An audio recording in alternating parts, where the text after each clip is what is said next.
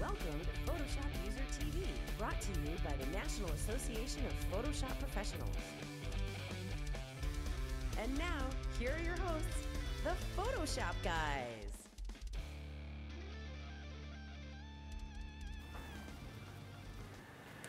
Well, hey everybody, welcome back to another unprepared episode of PhotoshopUser TV, brought to you by the National Association of Photoshop Professionals and those who bring you PhotoshopUser magazine. Look at that, Dave. Did you do something to your hands? I've been using moisturizer for some time. I can tell, Dave. Get the model hand thing going on. Well, hey everybody, welcome back to another episode of PhotoshopUser TV. We are here today in the studio with Mr. Dave Cross. Hello. And then over here on my right-hand side, back at least 10 feet away, Corey Barker. Hello. Corey, you look so enthused to be there. You're like, I am all too happy. this is before Corey said hello. This is what he looked like. This was me. There we go. Let's just get through this. No. Hello. I'm here. Cool. And over there in the weather center, RC Concepcion. Hey everybody, what's going on? How are you guys? How's the weather looking today? Pretty good, pretty good. Pretty black. The mountains of Louisiana right here. Look a little bit. What was the plains of Minnesota Plains, was Minnesota. it? The Minnesota Plains, that's right. So what's going on, everybody?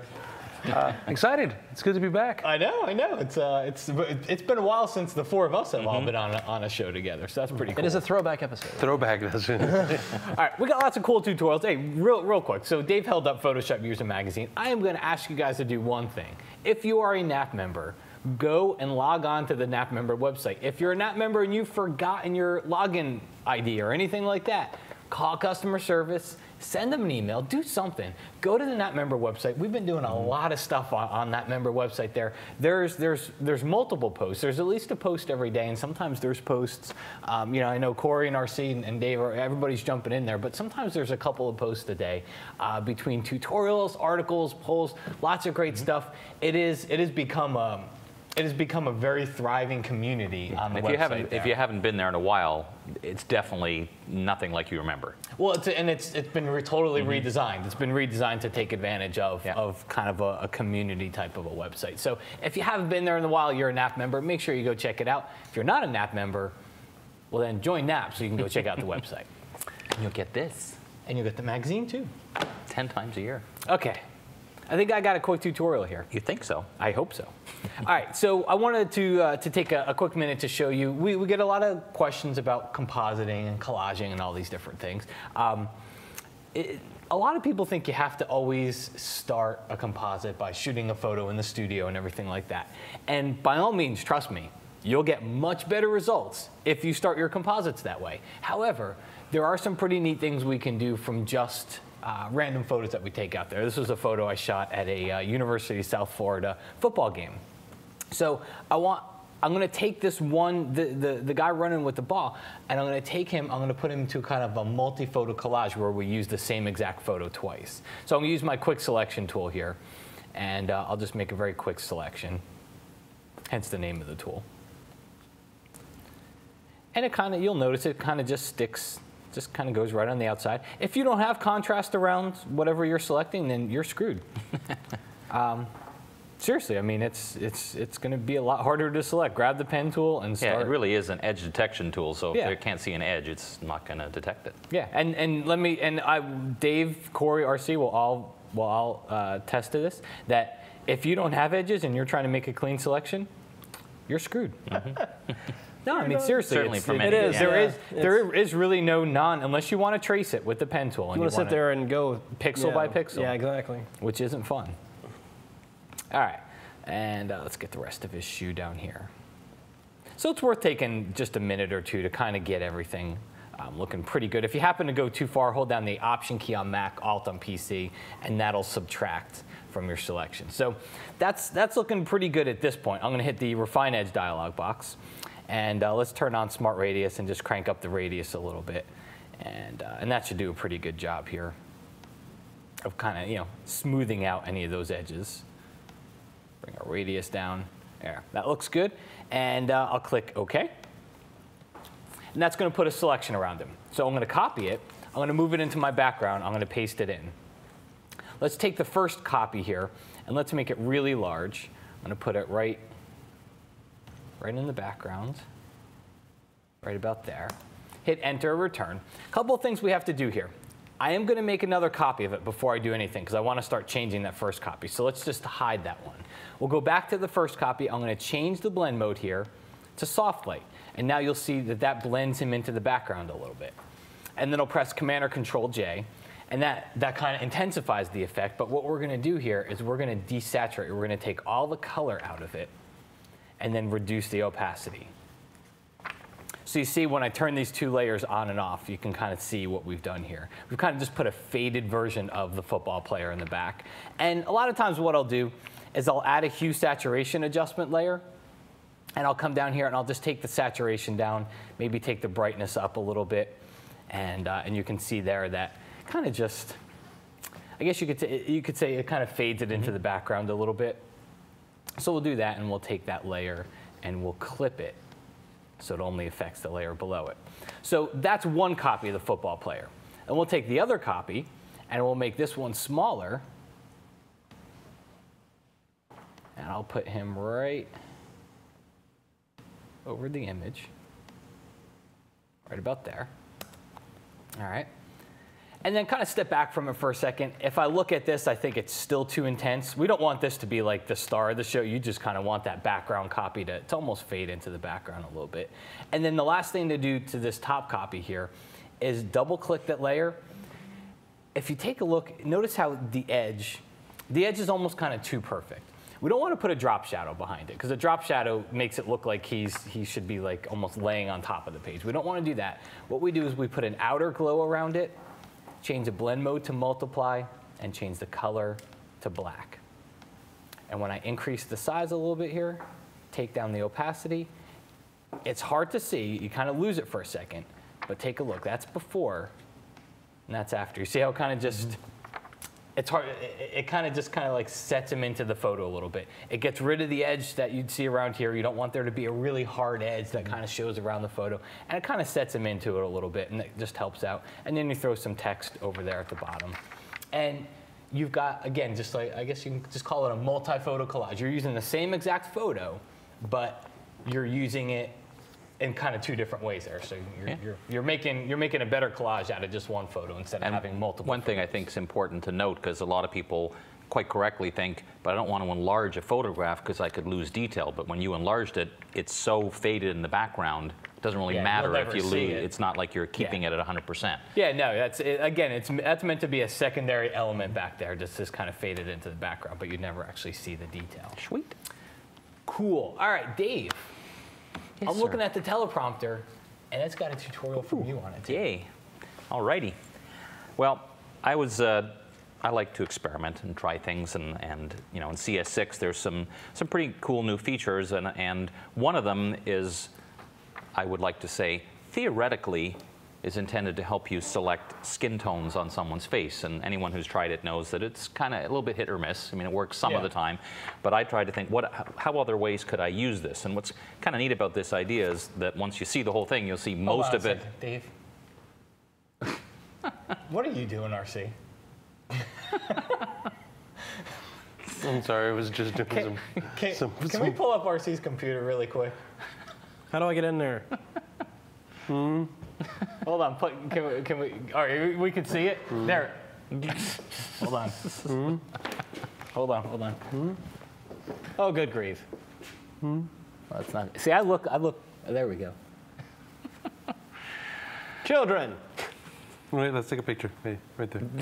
One. Yeah, right there. Good. Oh my God.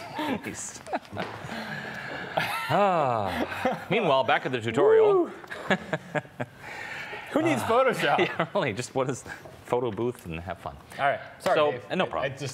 I looked over at you and you saw that in the background? I can see that could be a little distracting.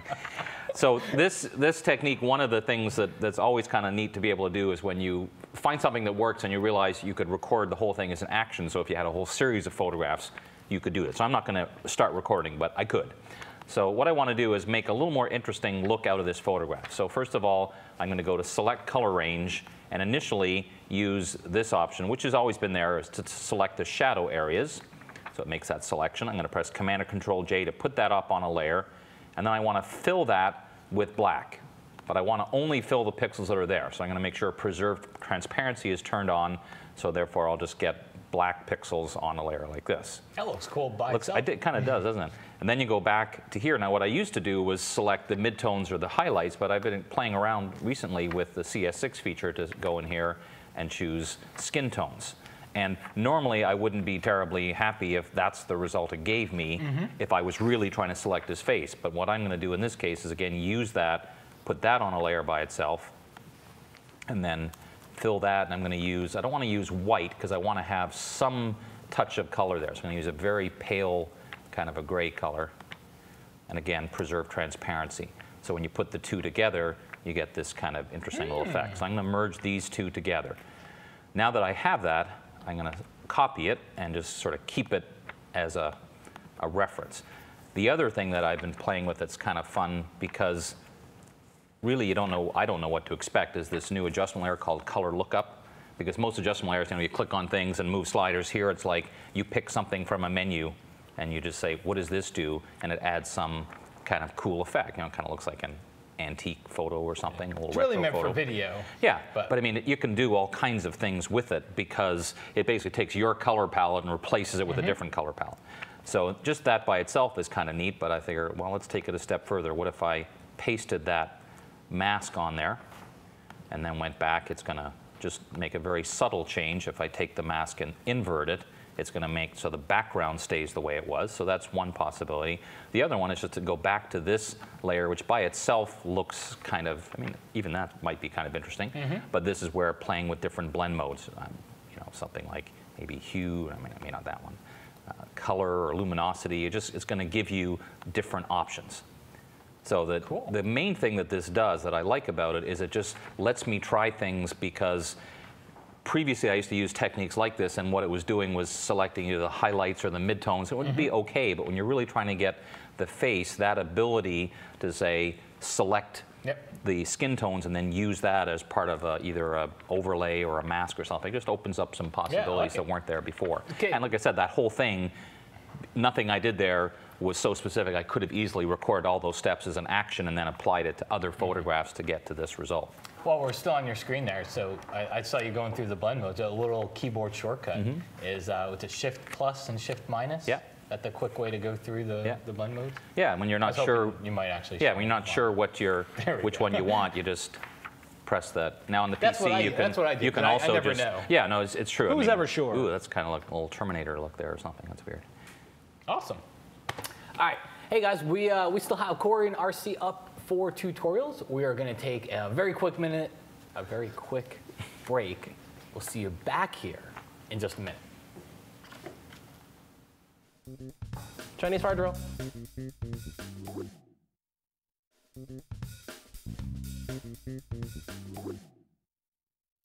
Composition. What is it? Does this work? What about this? Leading lines, rule of odds, the rule of thirds. Viewpoint, patterns, contrast, balance. Dead center is deadly. I'm Rick Salmon. I really hope you can join me for my latest class on Kelby training, Composition, the strongest way of seeing. I'll show you how to compose technically as well as emotionally. You could be senior. Hey, we're back. That was a quick break. It was Jen, quick. Can we have more commercials? Can we get like 3 commercials in next time? We need to rest from that now. Anyway, welcome back to PhotoshopUser TV. And we have a tutorial from the one and only, no. Okay. The two and only. The two and only. We have a tutorial from Corey coming up here. What do you got this week, Corey? I actually got something, kind of playing, I don't know, I've been doing a lot of playing around with making photos look aged and really old lately, and it's been a lot of fun. And here's a really quick and easy one. And actually, this is a shot I took at Joel Grimes' workshop a couple weekends ago. He had several models come in, and this girl was really kind of, she was cute, but she was really pale, and she put on this long black dress, and I'm thinking, dark shadows. You know that movie with the creepy and everything like that? So I'm thinking all these cool things I can do with it. But it actually plays well for this aged photo effect. So I'm not really going to do any corrections here. I'm just going to select her and extract her from the background here. So I'm just going to, again, use the quick selection tool. We all know how quick and easy that is. And just paint a selection around my subject here. What did we do before the quick selection tool? Who knows? Work a lot harder. The pen. Yeah. How many people use the pen anymore? Who uses the pen? Not for that. Yeah, seriously. We'll have to do a... For selections? Not really anymore. No, I use it for other things, but... Yeah, to draw, but Yeah. I haven't used the pen for selection in... A very long time. I didn't even... I wrote a whole chapter on selections in my compositing book. I didn't even cover the pen because... It's a different animal. I mean, it's still. I think it's still viable, but it's a different, whatever. What I tell people is if you're already a whiz with the pen, maybe keep using it, but I would tell a new user you should start using the pen as a selection tool. That's true. It's not an easy thing to learn. Yeah. Not with what else is in there now. So with the object selected, I'm just going to go into Refine Edge, and it's going to extract it. Now, here is the curious part about this. Because I'm going to put this on an aged photo, or an aged textured background, rather, I don't need it to be a really super precise selection here. So you know how sometimes when you use this Refine Radius tool and paint in an area, sometimes it gets a little too much. Like It gets too good.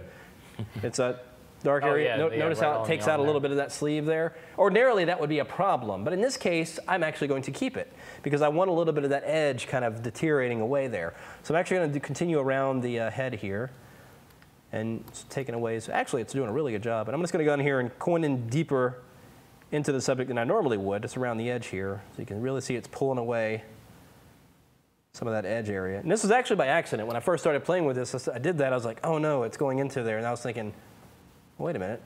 It kind of makes it look a little worn out there, which is perfect for what we're going for. All right, so that looks pretty good. I'm going to go ahead and just bring this out of Refine Edge with a new layer with a layer mask. I think that should be the default setting, to be honest. Yeah. It should be on a layer mask, but I'm going to click OK, and there it is, extracted. Now I've got my background here. Let's go ahead and bring it up, this texture. And I'm just going to go ahead and bring my subject over. And it's really cool how simple this is. I have the one layer. I'm actually going to scale her up a little bit here. And the first thing is I'm going to change the blend mode of my subject layer. I'm just going to change it from normal down to luminosity. So it looks OK, but not done there. Going to take this and add a adjustment layer. And we're going to do a black and white adjustment layer. And the reason why I like this is that kind of when I was at Joel Grimes' workshop, kind of reminded me of this, of what you can really do with this particular adjustment, is I'm going to first change the blend mode of the adjustment layers. One thing I love about adjustment layers is that, yes, it makes the adjustment, but you can also change its blend mode to change that adjustment or enhance it somewhat. So in this case, I'm actually going to change it from normal to multiply. And to isolate it to the layer, of course, I'm going to clip it inside there. So just hold down Option or Alt on Windows, click between the layers. There we go.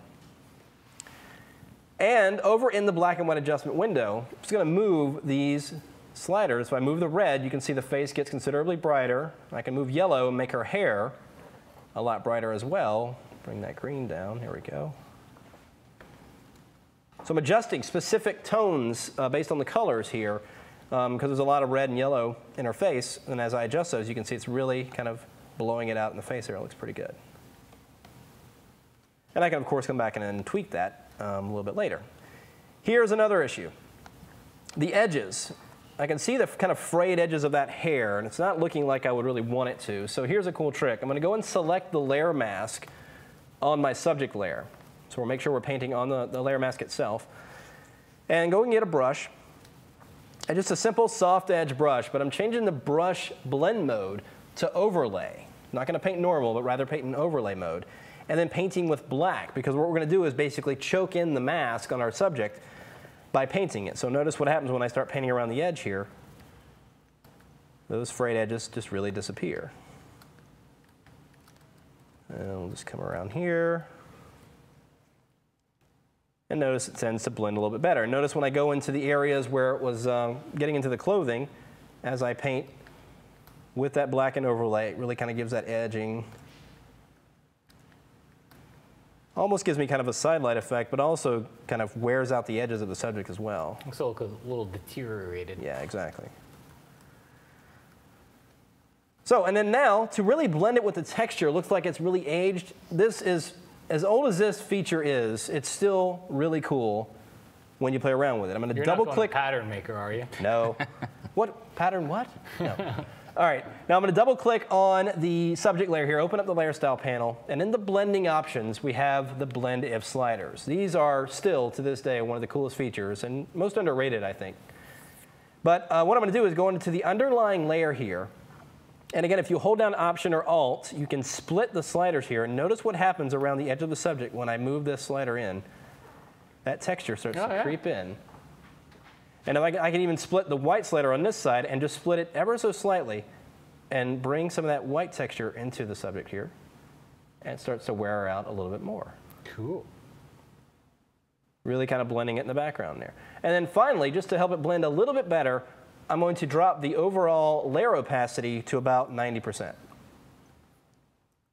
So click OK, and there we have it. Now, to add one final touch to this, let me actually move this up. Hey, Corey, can I, while you got your layers palette open there? Yes. See that little icon all the way to the right of the layer? Yes, actually, good point. I was going to inside of CS6. Point that out on CS6. When you would make a blend if adjustment, it would not indicate it on the layer. You'd have to remember it or mark it some other way to remember that you did a blend if adjustment. Now it adds this little icon here letting you know that you've made that very type of adjustment on there. So that's a really great, simple, seems like a simple thing, but I think a critical one. Because I use blend ifs a lot and I always tend to forget. I'm like, why is it so light? Yeah, you never know when it was used. Yeah. So lastly, on that background layer, I'm just going to add a layer style on this, which is an inner glow, to give it kind of a dark border effect. So I'm just going to select the color here, and I'm just going to sample this color down the bottom here. Set my blend mode to color burn, and then just increase the size. And then drop the opacity down to around 40-ish. And then there you have it, a nicely aged, old-fashioned looking photo. Very nice, Mr. Barker. Just in a couple layers, so just really cool stuff. That guy, he knows Photoshop over there. A little bit, yeah. I was actually just reading this very book here before the show came on there. Oh, that thing is very thorough. Would that be Corey Barker's Down and Dirty Photoshop Down and Dirty Tricks for Designers? Yes, it is actually. Yes, it's very. What a coincidence. And I bet you people could find that and many more similar tutorials in said book. Maybe. Hey, maybe we'll give away a copy. Yes, absolutely. Throw it over. Yes, there we go. All right, coming at you. Whoa! All right. Just landed into the prize package for this week. RC. I'm checking out everything on Google+. I posted the picture that you put, and somebody, so Ben Seller said, watch out RC, it's Lemur Guy. Somebody else wrote, Ben Hollingsworth wrote, he likes to move it. It does. That looks like what's it? And then Madagascar. From Madagascar, yeah. Dennis Oder wrote, RC, oh my God, it's Leisure Suit Larry. That's a good throwback right there. But a lot of the times, like, we're getting into this format where what we're doing is taking this and we're putting this stuff online, right? So we're broadcasting a lot of these shows online. So we want to make sure that you guys have a little bit of a connection, right? We want you to talk to us. Yeah. So the best way for you to do that is just to make sure that you're over at kelbytv.com/on-air, and then you can go ahead and you can catch most of that stuff. So cool. I thought it was really cool that people were actually like interacting and talking about. Oh yeah, that's what makes it fun about doing it live and everything like that. Except when you post photos like that. Well, I think you have a little bit of experience with photo booth, having a couple kids. Oh yeah. You guys spend a lot of time probably playing on photo booth. Dude, that was they're 9 and 10 now, so they're not so into it. But man, when they were like 5, 6, 7 years old, they'd spend an hour in front of photo booth. It was the best thing in the world. I shouldn't say they're over it now because they do it on my iPad. Nice. Never be over it. And you know what they do? They take pictures of themselves on my iPad, and then they do all the crazy pictures, and they set it as my home screen. So then I go and I flip on my iPad. Nice, we'll never get too old because we're still doing it. Yeah. All right. RC, cool. what you got? All right. Well, I had a tip here real quick How to to talk use Photo about Booth? how to use Photo Booth. Basically, it was just talking a little bit about how I work with HDR. Like a lot of the times, I use Photomatics, I use NYX HDRFX Pro, and a lot of the times people are like, well, do you use Photoshops, and can you use Photoshops? And the answer is, yeah, you can use it every now and again, right? It's not what I would go to originally, but that doesn't necessarily mean that you can't get good work out of it. Here are some things to keep in mind. if you go inside of HDR effects, let's say if you go to HDR Pro, I'm going to go to File, Automate, I'm going to merge to HDR Pro. I'm going to go ahead and select the folder that I have already set up here called HDR Lobby. So that's got some files that I want to work with. I'm just going to go ahead and click OK. It's going to take those files and it's going to merge those together. Here's the trick. When you're working with this, what you need to do is you need to keep in mind that there are some sliders that can be really, really cranked up, and there are some sliders where you have to touch them ever so slightly. The difference between that will make all of the difference when you're working with the shop. So let me show you what I mean by here. So it's going to take this, it's going to align this, and oftentimes I also like to use Photoshop to create 32-bit HDR files because of the ghosting algorithm. The ghosting algorithm inside of Photoshop, I think, is really, really good. Yeah. So more often than not, I'll go to it first. So here I have this file. You'll see that we have some ghosting right here. So in this area here, what I'm going to do is I'm going to go ahead and remove ghosts. You see all of this blur with people here. I'm going to go ahead and click on one of these middle exposures. Done. Now, from here, I'm going to switch over to 16-bit. And now here's the setting, right? So I have this. I'm going to go ahead and I'm just going to save this preset. I'm just going to call it Lobby for now. But let's go ahead and switch back over to our default. So this is what your default's going to look like when you're working with it. Now, inside of here, looks great.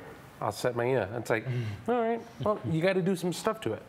But inside of here, we'll go ahead and we'll grab this. And now watch, this is what I would do here. Detail, crank it, right? Radius, you start bringing up, little by little, little by little, little by little, right? If you bring it up a little bit too high, what's going to happen is you're going to start seeing that haloing. You don't necessarily want that. The strength slider is the slider that messes everything up. If you grab the strength slider, notice that it's at 0.53. If I move it to 0.67, look, the moment that you grab it and you bring it up and up and up, it starts just messing everything up. So we call it the mess up slider? Yeah, the mess up slider.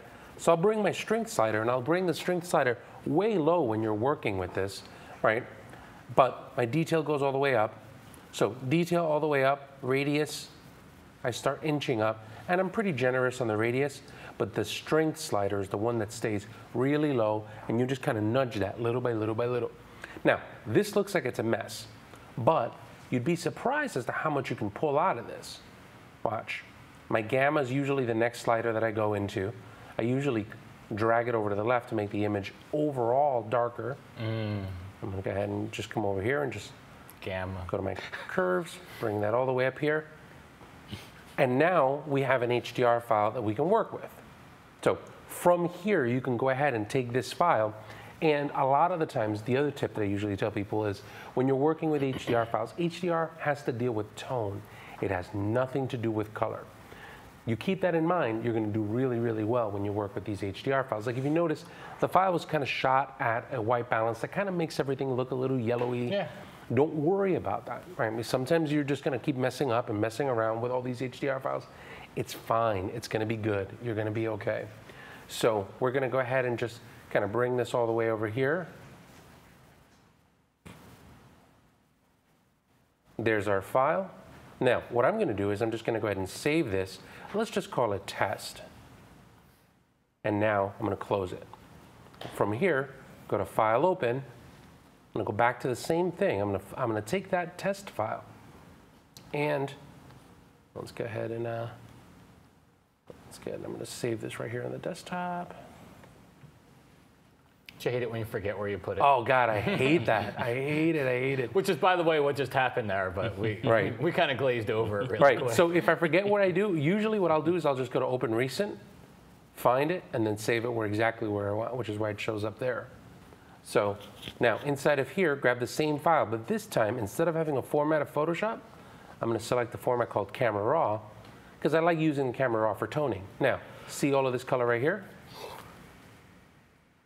All of that can be changed. All of that exposure can be changed.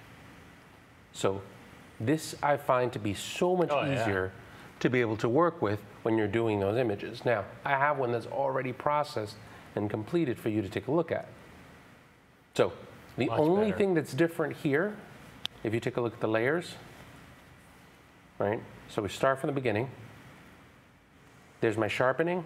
I usually use Nik HDRFX Pro. A little glamour glow action. There's a curves adjustment layer to darken the top. And here's a hue saturation layer. That's it. Nice. A little bit of a vignette, and you're I pretty like much it. good to go. So a lot of the times people are like, well, you can't create good HDR on Photoshop. And I'm like, you can. It actually can be pretty good. I think it was you that kind of did the guitar analogy. I mean, by and large, guitars are the same. And it's just everybody, you know, some people like a Fender, some people like Ibanez, some people like, you know, all the different types of guitars. By and large, they're all going to play fairly the same. They're all going to sound, you know, to anybody walking by, they'd never even notice a difference. But it's to the person that's actually using it, it makes a big difference, and you got to feel it. It is very much a feel thing, because I think you use something different than I use than Scott uses. You know, Scott uses Photoshop's HDR all the time. I use Photomatics, and I think you like HDRFX Pro. So, all right, we got prizes. We do a break first, I think. Never mind, we're supposed to do a break first. I'll listen to Dave, because Dave's always right. Dave, what do we do? Toss to break. That's what it says there on the thing. Do what Dave said. We'll be right back after these short messages. Really? Of course. Hi, I'm Bill Frakes. I'm a Sports Illustrated staff photographer. Come join my class in environmental sports portraiture. Learn how to have athletes moving at top speed in the context of the games they play, and use the camera to control it so it's action, yet still a portrait. We're going to talk about my general gear. We're going to talk about specific setups for basketball, football, and baseball. The things you need to be successful covering each of those sports. So come check out my latest class on kelbytraining.com.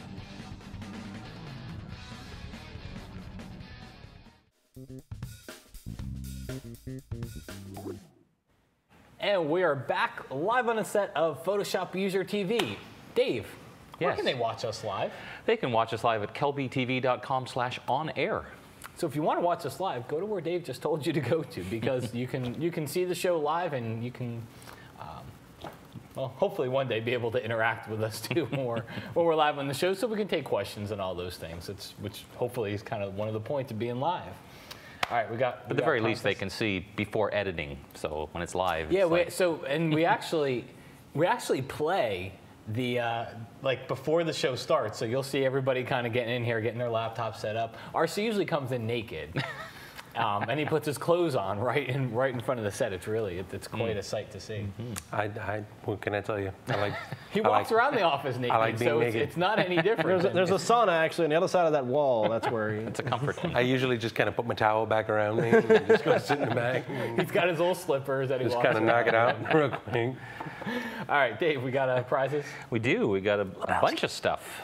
SiteGrinder 3, a nice plugin for Photoshop to allow you to generate websites from Photoshop layers. Very cool. Cool. The wonderful On1 Perfect Photo Suite 6, which is a whole combination of like 7 products that work with Photoshop, Lightroom, Aperture, or as a standalone. Awesome. And some crazy book by some crazy Photoshop guy that happens to be over that way. Yeah, I've gotten a lot of good stuff out of that book, you know. Pretty good one. It's your favorite book, isn't it? I rip stuff off of this book all the time. It's my go-to place to rip stuff off from. So Corey's Photoshop Down and Dirty Tricks for Designers book, and you can win all that stuff by making a paper airplane, I don't know, going to kelbytv.com. Once again, you'll find there's a Photoshop User TV place for comments. You can just simply leave a hey there, or suggestions for tutorials, questions you have, whatever you like, and we will randomly pick someone's name. Nice. And by we, I mean someone other than us, so we have no control over that kind of thing. Mean comments guarantee that you don't win a prize. True enough. It just kind of goes that way. Yeah, pretty much, yeah. So you can leave a mean comment. You're just not going to win anything. We'll guarantee a good laugh. All right. Hey, guys, that wraps it up for the show this week. Corey, you got anything, any parting words of wisdom? My review of Men in Black 3? Yeah. Yes. Yeah? Like Good it? one. I liked it. Very good movie. Yes. I recommend it. Over Battleship, even though you said you liked that one. So. I liked Battleship. I didn't see Men in Black 3, though. So I saw Battleship this week, and I thought I thought Battleship was pretty good. So, Dave, what's your movie review? I saw of the this week? really good movie called Star Wars. It was quite good. Dude, I've heard of that. RC? I'm going to stick with the Avengers. There you go. Still the Avengers is still the movie to beat. movie of the season. That's right. It is pretty good. It's probably the only movie that I'm going to watch all season. But it'll be the everybody watches movies, and I'm usually just like, Now, have you seen it yet? yes, Avengers? of course I have. Come on, are you kidding me? You know, with the First in thing, with line. the flying. He was at and that midnight show when it first opened. in the buildings. All right. Well, thank you to my fellow Photoshop guys here for joining us this week. Thank you for everybody for watching us this week, and thanks to our sponsors for sponsoring us this week. Well done. We will see you right back next week here on Photoshop User TV. Take care, everybody. Do I look busy?